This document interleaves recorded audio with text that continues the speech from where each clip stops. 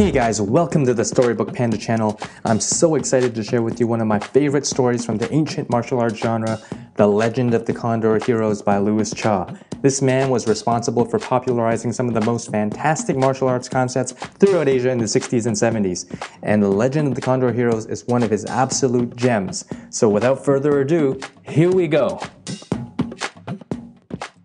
Our story begins in a small village in ancient China named Ox Village nearly 800 years ago. The ruling dynasty of China was the Song dynasty, which was known for its great contributions to culture, art, and inventions to ancient China. But it fell short in its military might and lost its control of northern China to its neighbors, the Jurchen of the Jin dynasty. Although art and culture continued to thrive within the borders of its reduced territory, its citizens were greatly concerned about the corruption of the Song government and the imminent threat of further invasion by the Jin. It was early evening. Yeung Sam, which roughly translates to Ironheart Yeung, was at home with his wife when it suddenly started to snow. He gazed at the familiar sight from his window. Whereas native southerners would probably be more adverse to the cold, he was used to it, having grown up in the north. He was forced to flee to the south due to the Jin invasion. He despised the Jurchen who ruthlessly murdered his friends and family in order to seize control of northern China, and they continued to oppress the Han Chinese who remained there. He despised them perhaps just a little more than the corrupt Song government who had failed to protect its citizens and allowed this to happen. "Let's hurry in preparing for dinner. It's starting to snow hard and we'll be here soon," he said to his wife as he was expecting his blood brother, Gok Siu Tin, which roughly translates to Sky Fury Kwok, and his wife to arrive. That must be them, he thought. "Ah, blood brother, you made it," said Ironheart.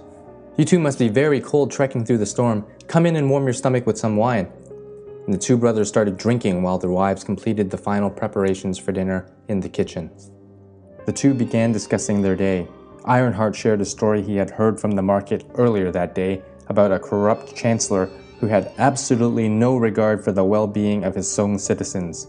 Not only was he imposing ridiculous taxes to improve his own wealth, he was also doing business with the Jin, who were the very ones at war with his own country. After a heated conversation, the two brothers went outside to cool off despite the snowstorm. The peaceful silence of the storm was broken by the faint sound of swishing feet across the snow. In the distance, they could make out the silhouette of a single person making his way through the heavy storm toward their direction.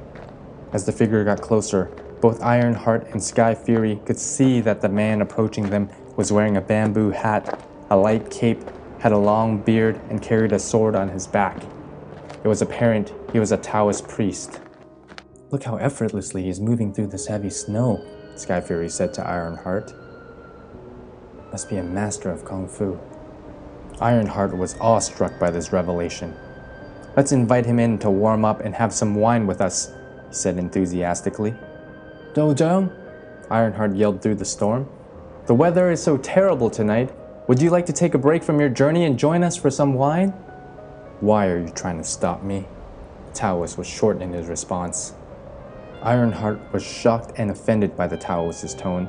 His blood brother Sky Fury responded, "Dojang, we apologize for being so abrupt. We were having some wine ourselves when we noticed that you were traveling alone in the snowstorm and thought you may like to join us. We did not mean to offend you." "Fine, if you insist," the Taoist priest said with a note of irritability. He cut in front of them towards Ironheart's home. Ironheart was infuriated by the Taoist's rudeness and grabbed the priest's arm while asking, "Dojang, by what name should we address you?" But the priest's arm felt like a noodle that slipped through his grasp. Before he knew it, the priest had him in a wrist lock.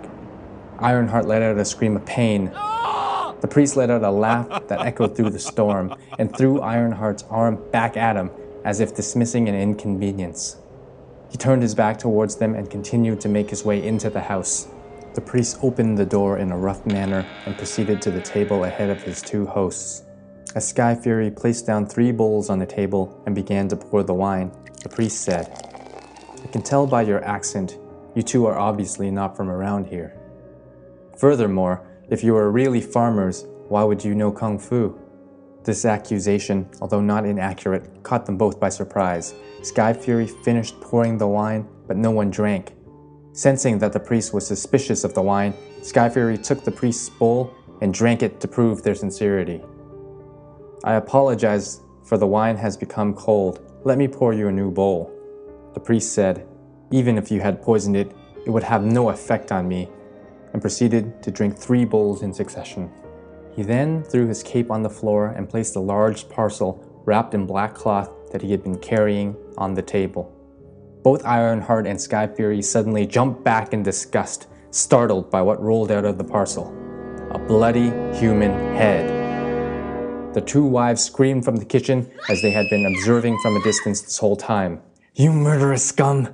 uttered Ironheart as he lunged towards the priest with a dagger that he had been carrying. But with what seemed like a simple movement with a single arm, the priest struck a pressure point on Ironheart and disarmed the dagger instantly. Ironheart leapt back, holding his arm where the priest had struck. "You stinking Taoist! If you have the guts, step outside and I'll give you a taste of my young family spear." Finally we get to the main point. "It's a fight that you want," he said arrogantly, and began to walk outside into the snow. Ironheart grabbed his spear and stormed after him while Sky Fury followed. "You crooks dare to have the audacity to claim that you know the young family spear," said the priest. "Enough talk, draw your sword," Ironheart demanded. "I'll finish you traitors with my bare hands," responded the priest.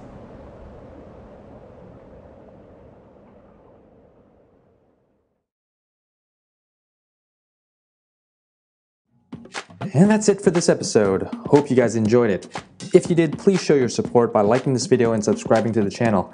Leave your questions or comments below and I'll be sure to address them in the near future. And I'll see you next time on Storybook Panda.